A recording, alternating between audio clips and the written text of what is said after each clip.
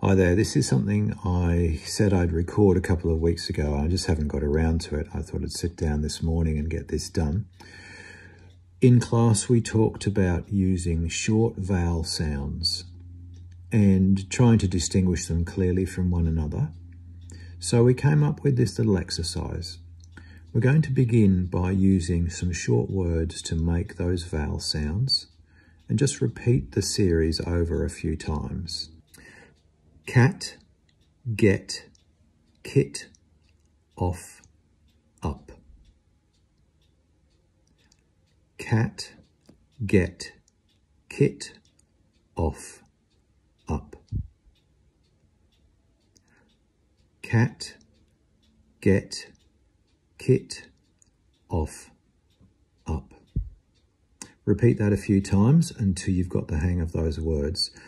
And then what we'll do is we'll just strip away the consonants and leave the vowel sounds. A, e, I, o, a. A, e, I, o, a. A, e, I, o, a. Once you've done that a few times, then we're going to add the same consonant sound after each of those vowels. We're going to start with the letter L. Al, L, ill, ol, ul. Al, L, ill, ol, ul.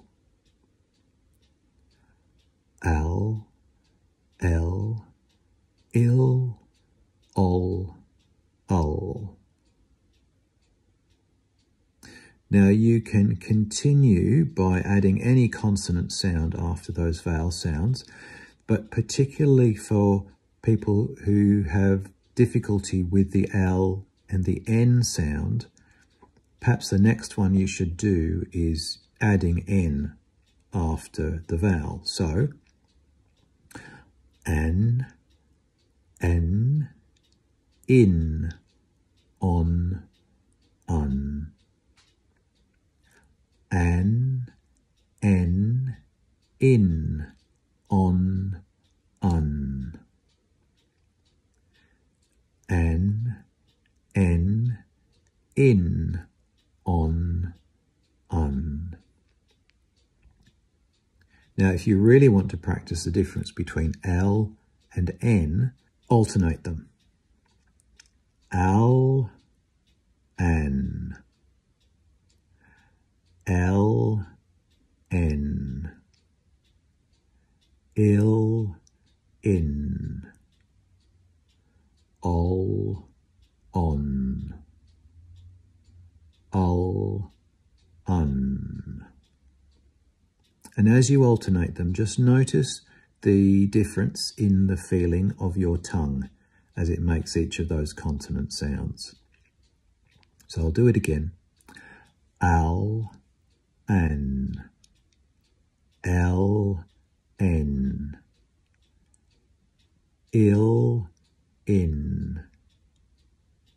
Ol, on.